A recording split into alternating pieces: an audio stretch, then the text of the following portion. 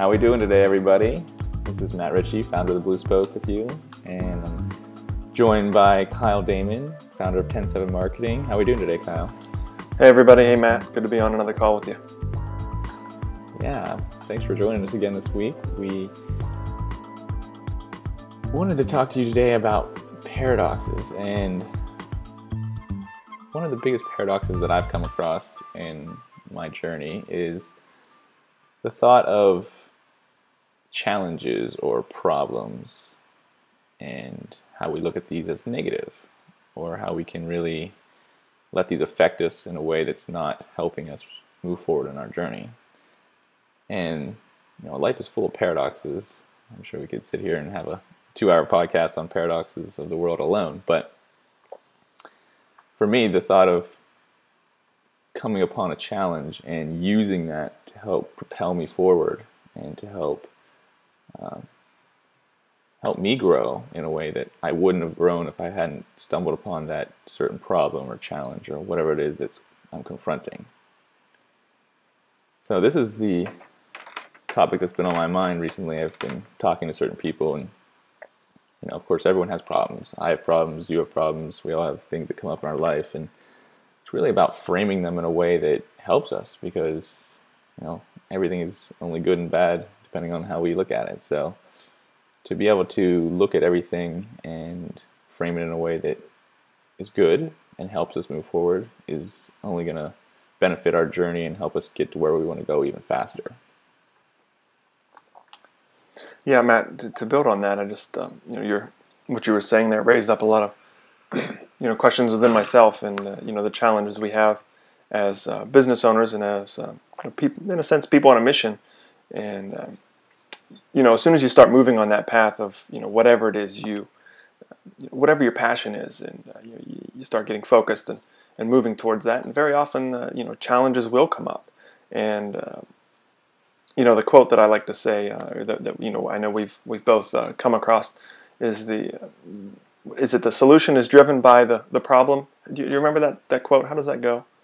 Yeah, I'm not sure exactly how it goes, but every problem is driven by its potential solution. That's the one. Yeah, that's great. Yeah, I wasn't sure if that's exactly how you say it, but yeah, to think that in every problem lies the solution. So when you look at the problem, really maybe analyze it and really delve into the, what's the emotion behind the problem? What's the context of the problem? And how can I use that to sort of spin it and solve itself? Yeah, I mean, looking back, I've seen the greatest challenges in my life and the hardest things I've been through have often been the strengthening moments, the defining moments that have propelled me to be so much more than what I was prior to that. Yeah, I mean, before I really started moving forward and really just was pretty stagnant in my life, I didn't have a lot of problems. Everything seemed pretty good, but I wasn't really that happy. And I know people think, oh, if all my problems had disappeared, I'd be so happy. And I'm just here to tell you that when I didn't have any problems, it sounds good in theory, but it's kind of boring. And for me, and for anyone who's on a mission of, expanding themselves to be the best they can be and really enjoy life to the fullest, you can't do that when you're just, living easy street essentially and not confronted with any problems or any challenges, because that's what life's all about. I think we make up our own challenges. We have like the Olympics. It's like, we're running over, we're jumping over hurdles, and we're swimming through pools, and all these things are challenges. Why would we do that if we just wanted to live easy? And I think that, people frame their problems as being, bad. And they look at everything else as sport or whatever, but it's really, it's really similar in all aspects, because it's all in how you frame it, and it's all what you can learn from it, because, like I say, every problem is driven by its potential solution. And not only that, when you learn this certain problem, or when you face a certain problem and you're able to overcome it, I feel like it's almost like life gives you the A, and you graduate to the next level, and you come across a new set of problems, a new set of whatever. But in that, you will have learned something that will help you going forward on your journey. It'll help propel you, and it'll throw you in another situation, and you're like, boom, I know how to deal with this. I just took care of this, and I have it within me now. It's almost in your tool bag. So I feel like every problem, every challenge we overcome is just another way for you, to put something in your tool bag is going to help you going forward. And I just, remember video games growing up, and you always ran around collecting different tools, different guns, different whatever it was to beat challenges. And I've never been like a World of Warcraft person, but it's similar in that aspect. You're going around, you're facing certain challenges, you're connecting with people and using their strengths to overcome things together. And there's certain things you're going to need to win those challenges. So I think it's important for us to really reframe this epidemic of problems and challenges that people seem to be paralyzed by. Me myself have been paralyzed by in the past. That all sounds awesome in theory, and I can see the power of it, but when I'm at my computer working, or I'm interacting with a client in a meeting or something like that, and I'll feel a challenge or something that I didn't expect to come up, what's the best way to implement that? Because instead of, almost I'll go into reaction mode and a fear mode, or oh, this isn't the way it is, or that's stupid, why would you think that? Or don't do that. Automatically my reaction in the past has been to shut it down. What are some ways that we can help shift that? Yeah, we as human beings are programmed usually to do one of two things when you're faced with a problem. It's either fight or flight. So you're either going to run away and shut down, or you're going to take it on and really accept the challenge, essentially. And it's funny because we see all these old movies where, the gun duels and everyone accepts the challenge, and really an interesting programming to, how we should maybe approach life when you're approached with. I'm not saying you should go out and do a gunfight, but most people aren't faced with a duel every day, so most challenges are much, much smaller, of course, not life and death. So when you talk about working with a client, and give me an example of a challenge you would come across. Well, as you know, I'm in marketing, and we often have strategies in marketing. Again, strategies that we implement, and they have to be done in a sense, a holistic way for them to work. And it always seems like there's somebody within the organization that I'm hired to work for is either against the concept, or or they're just not in alignment with it. So the results are at stake if we don't follow through with the strategy, which we base on proven techniques. The results can be at stake because it gets derailed by somebody who has, in a sense, what they think is a better idea. Yeah. Coming from a marketing background, I can empathize with that. Well, the goal is to obviously make, have the best possible outcome for the customer, or for the customer of the company, which is your customer. And as soon as you're able to reframe it for yourself, so you look at this challenge that comes up, and instead of say flighting and say, I can't work with that, these people are, they think differently, and we're just not on the same page, and we can't work together, and that's a very flight response. Anyone who's good at what they do and is really apt to taking on challenges and overcoming them, looks at everything as a potential growth for themselves. Like, wow, I've never worked with someone like this before. It'd be really interesting to gain their perspective and to bring what I do as a marketer out in the best possible way through them. Because every company, every situation is just like people, completely unique.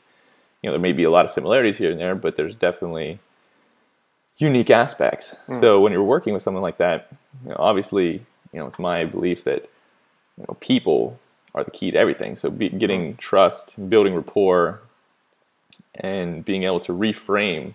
We talk about reframing, but to reframe the situation so it appeals to them. So maybe you don't use the lingo or the jargon that you would normally with some marketing clients, and maybe really bring it down to a relatable level, and you bring it down to maybe results, whatever that customer really would respond best to. If they're more focused on results, or if they're more focused on people, or a lot of companies are focused on money or whatever their outcome is, to really break it down in terms that delivers that actionable item at the end, where you can give them that end goal and say, hey, you want to achieve X, and let's work backwards from there and really get that. Ah, I like it. As you talk about that, and this is something that I've been practicing, as a business owner in a Western culture where we're all, in a sense, in a hurry half the time, or most of the time, just to give it space, to take time. And like you said, I think that's a great point about the flight mechanism of, oh, I can't do this, or we can't work together, or this isn't going to work. Just to take a breath and give it space. I think that's a powerful tool. That's something that I will need to implement going forward, and I think something we can all do. And even when, with my parents, or with my sister, or anybody, my friends, if you have a situation where I don't agree with them, instead of getting all hot and bothered in a sense, I'd take a deep breath and say, well, I'm sure they have a point in there somewhere, and I'm going to listen to that side fairly. And yeah, as much as this works in business, it's actually, like all things, works better with people, because think about, like, say, a challenge with a person. You have an argument with your friend or a girlfriend or a spouse or whatever, and of course you're not everyone, but the initial reaction I used to have was very combative and very my view is this and whatever. And I think it's softened me a lot to really hear people and listen to people, and like say, everyone has a positive intention. I say that with a little reservation, but most people have a positive intention what they do. Whatever they're doing is trying to serve them or the whole situation in the best way possible. In the best way that they think.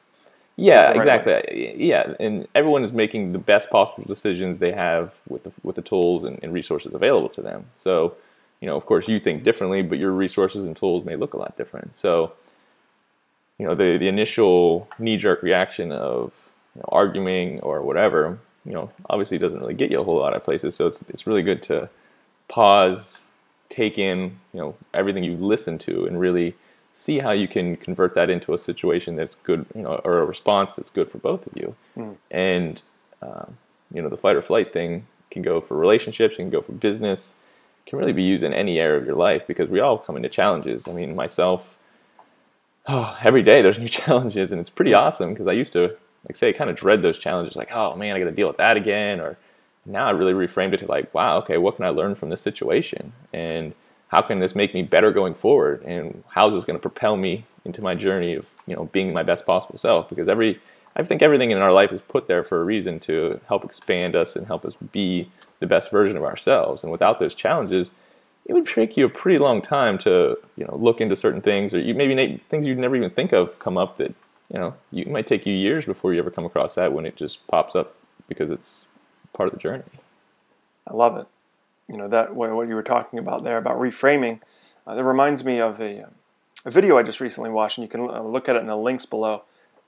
He's a public speaker, success speaker. His name's Jim Rohn, and he says that if you're not happy with your life, you've got to get a new philosophy for your life. And bringing that down to my experience, life used to be, I got to get up out of this bed today and deal with these these idiots today, at my work or wherever it was, and oh geez, what's going to happen today? It's always something new, so to speak. And that can be rampant in our culture. And if you subscribe to that, and you see the world as some place that you don't want to deal with, and challenges that you don't want to have to put up with, that's basically what you're going to see and what you're going to get. And I feel like over the past 3 years, I have shifted that to a degree where I'm excited to get up and talk to the people I talk to, and work with the people I work with. And it is possible. It is possible to shift your framework and your philosophy. Yeah, I think it's interesting then how when you after you shift your philosophy and really start being more positive and open, you sort of attract people in your life that actually filter to that philosophy. I mean, that's at least been my experience. When I used to really fight a lot of things that weren't working for me, I just seemed to get more of it. And the only explanation I can have for that is that, like say, the journey of life is here to teach us certain things and give us these tools that we need going forward. And it's like, listen, you need to have this tool, so we need to make you, pass the test essentially, and learn from whatever it is that's there to teach you before you can move on. And I feel like that's been such a hard lesson to learn, because, of course, learning is something I value deeply, but I used to only want to learn on my terms, and want to learn the things I want to learn about. And when things are shoved on you or forced on you, it seems very out of my sorts. And it's just when you're not prepared for something, like say it's like getting a test before you even get to study, right? It's just like, well, you got to go into it and be able to use your resources the best possible, and really see what the lesson in that problem is. Because, like say, if every problem is driven by its potential solution, it's in there somewhere, and there's something in there to gain from it. Nice. So, in your coaching, your day-to-day conversations you have with your clients, what are 3 things that people can do to begin implementing that shift, as far as seeing things more from an exciting, adventurous position than a oh, geez, I got to deal with this again position? Yeah, I think the first thing would be the reframing. So whenever you're faced with a potential challenge or problem, it's really to that initial reaction, that whatever your initial thought is to reprogram it. And, we're run by our subconscious a lot, so we have these reactions unconsciously. But the more you practice it, and the more you you change that reaction, the more it's gonna be your unconscious reaction instead of your conscious reaction. So I think just practicing that to start off with would be huge, because it's almost like any initial start of anything. So you think about the start of your day, the way you start your day is kind of sets the tone for the rest of your day. I mean, you can shift it and you can do things, but it's a good way to set the tone. So the first reaction to a problem or a challenge is a huge way to start it. So just if you start with a negative bent from the beginning, it's sort of uphill from there. The second thing I would say would be to have them listen. You talk about problems. I mean, every problem has a voice, whether it be, reading it through something or listening to someone, whatever that is, whatever that challenge is to really listen. And I feel like we don't do this enough. I myself have become a much, much, much better listener. And I used to think I listened very well, but I feel like the more you can really quiet your mind and really listen to the problem or whoever it may be, the more clear you can get, you can really see the answer. And that would probably bring me to my third solution, which ties in. It's feeling, bringing the thought process down into your body and into your heart, and really feeling how you can make a situation better. And because I feel like in your head, or at least for me, in my head, I always have two sides, and they can battle back and forth for hours, forever, really. You can really get nowhere if you're just listening to these voices inside your head, one saying one thing, the other saying the other thing, and they're really just combative. And it's okay to listen to that and kind of gain some perspective, and then I always drop into my body and really, feel into the problem. And whatever feels right, whatever feels like a next step, if you really get in touch with that intuition or that connection to whatever it is, it can really guide you in ways that weren't possible before. And for me, that's been one of my biggest lessons, to really feel the intuition and go off of it, whatever you want to call it, gut instinct. Trusting your gut. Trusting your gut. Yeah. It's pretty powerful once you're in tune with it. Yeah, I think to like Steve Jobs and other quote unquote successful entrepreneurs and business owners, and they talk about their ability to follow their instincts even over other people's opinions of what they should do, and getting in touch with that. Yeah, and this guy's not necessarily the most spiritual, and it doesn't matter. It's all about being in touch with yourself. Like say, deep within you, all the answers you need are within you. It's just like every problem is driven by its potential solution. Every answer you need is within you somewhere, and you just have to really feel into it. So, I would say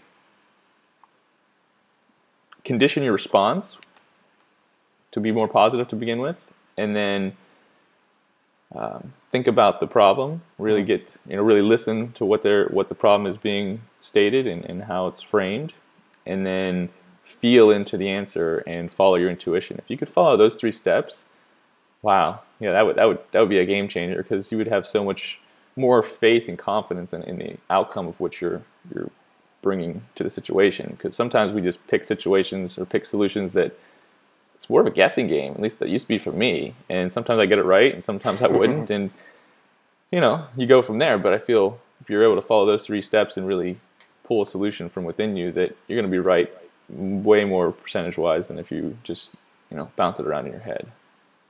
Nice. I think it's one thing I wanted to add before we close out here is the game of change and the game of success, and whatever that looks like for you in your life. It's won in inches and steps at a time. It's never leaps and bounds. And just to give yourself space and time to implement new success strategies into your life, and new ways of looking at things, because habits and patterns that have been with you as long as you've been alive, they don't change overnight. And you're going to take 2 steps forward, 1 step back, and it's really going to be a journey. Yeah, absolutely. All the patterns and stuff we're running off of, most of them are programmed before age 7. So think about that. I mean, if you're 27 years old, that's 20 years you've been running the same patterns. and they're really unconscious. So to think that you're going to change it overnight or within a week or so, it's pretty tough. But anything can be done. So you think about doing things consistently. They say 21 days is a habit. Sometimes some people say 30. So I just give it a month. Once you start doing something consistently and you do it consciously, you know, it's just like anything. If you have to take a pill every day, okay, I have to consciously think about it. And then eventually you just take it because you remember. And then same thing with your unconscious reactions. If you start doing things a certain way, then eventually it becomes your response, because the mind will pick the best response possible. And if you're conditioned to make it, a positive one, then it's going to be a pretty easy choice for the brain to make. So I love it.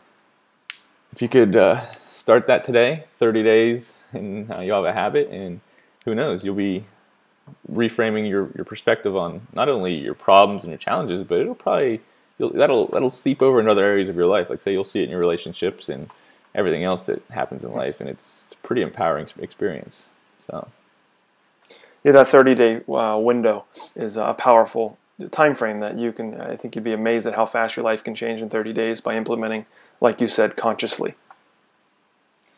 Yeah, that's a pretty big rage right now. Everyone's doing 30-day challenges, and it's for good reason. There's a lot you can be accomplished, and a lot you can change in your life in 30 days, and it can rewire your brain. And I know for me, I did it with gratitude, and that's been a huge game changer for me. So nice. Anything you think you want to do, give it time. It's like anything. Like, people think they want to lose 20 pounds in a week. Well, that's not really realistic, and it's just the same way as changing your mind or your patterns. So give it time. Keep persistent. Persistent is key. If you do it for a week and you miss a week, well, you pretty much got to start over. Yeah. So if you do it consistently for 3 to 4 weeks, I think you're going to see a huge difference. So that would be my suggestion to everyone out there listening, is just to start today. I mean, there's no time like the present. Start today. And if you have any questions, feel free to email me, mattritchiecoaching@gmail.com, or leave comments below, and we'll happily get back to you. All right, guys. Till next time. Have a great day, guys. Cheers.